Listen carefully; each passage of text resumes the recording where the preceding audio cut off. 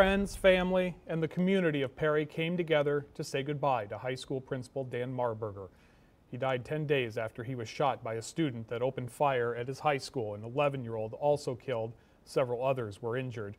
Today, Dan's wife Elizabeth and daughter Claire shared their pain and memories of their beloved Dan. 43 years. 8th grade. It just doesn't seem like long enough. Dan gave us good for 10 days. He fought like hell for 10 days, and he gave us 10 days to love on him and then give him permission. He was so tired, just needed a rest. We are awfully lucky to get to call you Dad. Until we meet again, I love you, we love you, and we already have so much to tell you. Dan's widow also had a message to their community and everyone else that has grieved alongside them.